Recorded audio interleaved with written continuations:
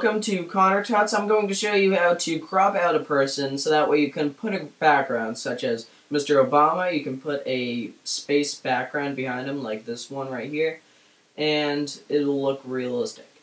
I'm going to show you two options. I like this first option better because it gives you better results. So, first what you want to do is make this a layer, not a background. Add a layer mask. And then go to your brush tool. You can also get it by pressing B. Brush should be 70% for hardness. And make sure your black is your foreground. So you can zoom in by pressing Command plus if you're on the Mac. I believe it's Control plus if you're on the PC. Okay.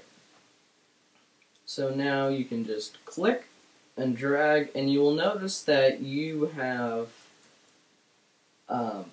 transparent checkerboard. Now, that means that if you were to put something behind it, that you would then see that the background right at the checkerboard area. So, what you want to do is you want to make it so that way you see the checkerboard everywhere but Mr. Obama, so that way then you can have it look like he's in outer space.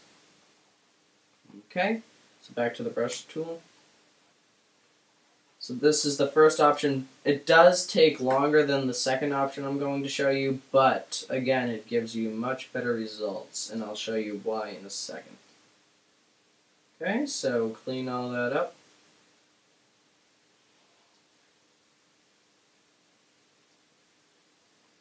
Okay, good. And so I can't get all around him because it'll just take too long. But you get the point. I'll zoom in over here to show you what you can do. You can use the brackets tool. The left bracket makes the brush smaller, and the right bracket, makes it bigger. So just the closer you get, you might want to get it the brush smaller. And say, whoops, I did that. You can do Command Z or Control Z to undo, but say you did all this hard work and then all of a sudden, whoops, then you'd undo, but you'd undo all the work that you just did. So what you do is you press the X tool, and look at that, it restores his head. Okay.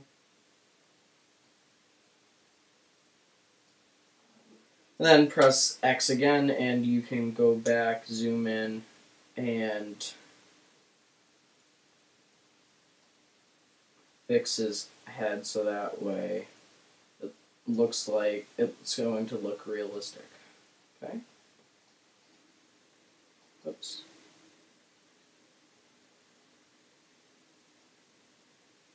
Okay. And then that'll do it.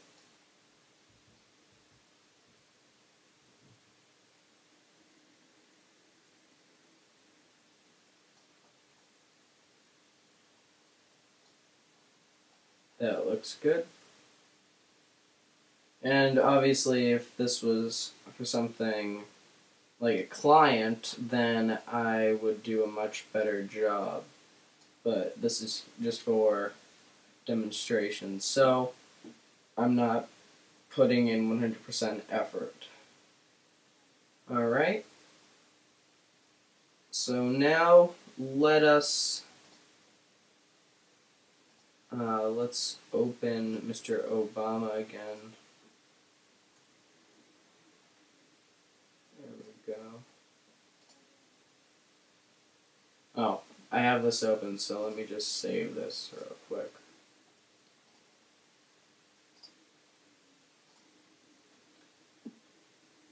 And then I will open, oops, not that. This one. Okay, that way I can compare them after.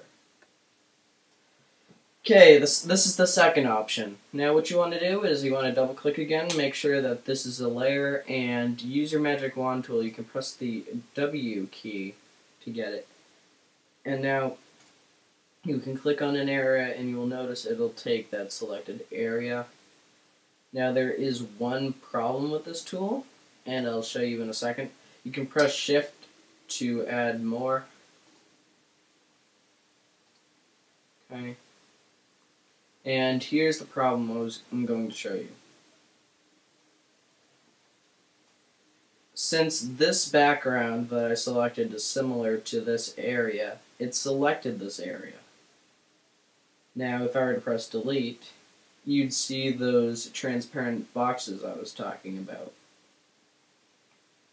And so you can fix that. You can Control Z, Command D, and that'll deselect it. And what you can do is you can change the tolerance lower to, say, 10. Select that area, and now it's all set. However, look what it does. It leaves blue area around Mr. Obama. So, like I said, I don't like this option. It just doesn't give good results like the other one does. So, if we were to compare, that's the magic wand tool.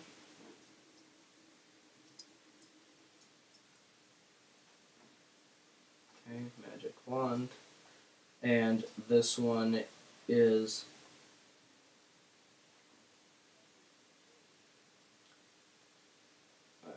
here we go. This one is the brush. Okay.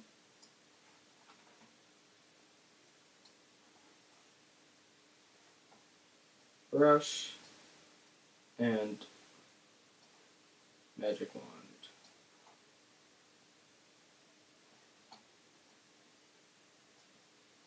Okay, here's the difference. This one you can change the edges and make it look nice and smooth. This one you can't, but what you can do is you can combine the two. You can do that, and then what you can do is you can make this, you can add a mask and use the paintbrush tool and clean all that up. Okay, this was a Connor Tut's tutorial. I hope you enjoyed this tutorial, and I hope you share this tutorial with others. Thanks for watching.